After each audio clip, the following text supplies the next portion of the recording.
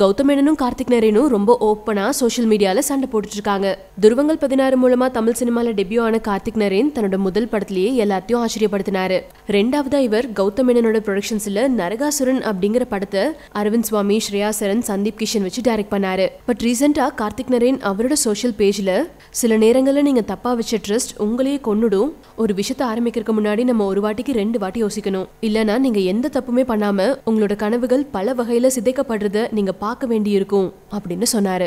இது பார்த்தவங்க கார்த்திக் நரேனை யாரோ சீட் பண்ணிட்டாங்க, அவர் யாரையும் நம்பி ஏமாந்துட்டாரு அப்படின்னு பல பேரும் கமெண்ட் பண்ணாங்க. பட் ரீசெண்டா கௌதம் மேனன் அவரோட சோஷியல் பேஜ்ல வேற ஒரு கண்டென்ட்டை ஷேர் பண்ணும்போது ஒரு சில யங் ஃபிலிம் மேக்கர்ஸ் எல்லாம் தைரியமே இல்லாம கோலத்தனமா என்னோட கனவை சிதைச்சிட்டாங்க அப்படின்னு சொல்லி கூக்குரலிட்டு இருக்கும்போது இங்க ஒரு யங் டீம் ஒரு இன்ட்ரெஸ்டிங்கான கண்டென்ட்டை கொடுத்திருக்காங்க அப்படின்னு சொல்லியிருக்காரு.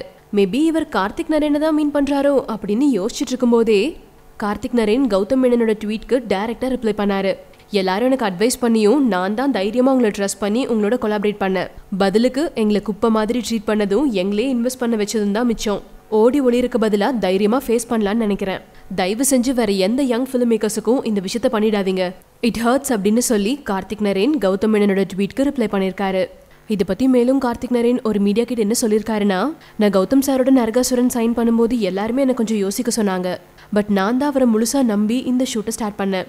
என்னதான் பேப்பர்ஸ்ல ஒன்றாக ப்ரொடக்ஷன்ஸ்ல இந்த படத்தை நாங்க பண்றோம் அப்படின்னு இருந்தாலும் அவர் இந்த ப்ராஜெக்டாக எதுவுமே இன்வெஸ்ட் பண்ணல. இதுல எனக்கு ரொம்பவே கஷ்டமா இருந்த விஷயம் என்னன்னா, என்னோட நரகாசுரன் படத்தை பிளட்ஜ் பண்ணி பணம் வாங்கி அவர் துருவ நட்சத்திரம், என்னை நோக்கி பாயும் தோட்டா படங்களுக்கு இன்வெஸ்ட் பண்ணிருக்காரு.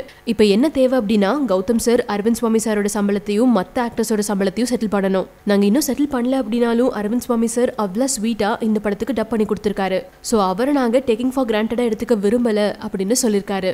துருவங்கள் 16 படத்துல சம்பாரிச்சதை நான் தான் நரகாசுரன் படத்துல இன்வெஸ்ட் பண்ணிருக்கேன். என்னோட சேர்ந்து ஸ்ரதா என்டர்டைன்மெண்டோட பத்ரி கஸ்தூரி சாரும் இந்த படத்துல இன்வெஸ்ட் பண்ணிருக்காரு. ஆனா பினான்சியர்ஸ் கௌதம் சாருக்கு கொடுத்த பணத்துக்கு எங்களோட ப்ராஜெக்ட் டார்கெட் பண்றாங்க.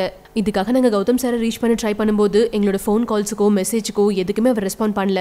இப்போ என்னோட எல்லா பணமும் நரகாசுரன்ல லாக் ஆயிடுச்சு. ஸோ என்னோட நெக்ஸ்ட் ப்ராஜெக்ட் நாடக மேடையை என்னால ஸ்டார்ட் பண்ண முடியல அப்படின்னு சொல்லி கார்த்திக் நரேன் சொல்லியிருக்காரு. கார்த்திக் நரேனோட இந்த ஒரு ட்வீட்க்கு ரிப்ளை பண்ண க்ளோ ஸ்டுடியோஸோட சித்தார்த் ராவ் என்ன சொல்லியிருக்காருன்னா, for all those asking over the last year, the below thread is exactly what's happening with நெஞ்சம் மறப்பதில்லை அப்படின்னு சொல்லியிருக்காரு.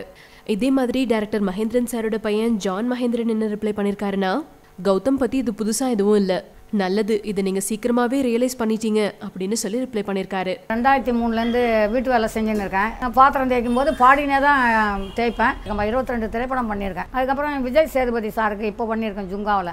மக்க கலங்குதப்பா மக்க கலங்குதப்பா மடி பிடிச்சி இழுக்குதப்பா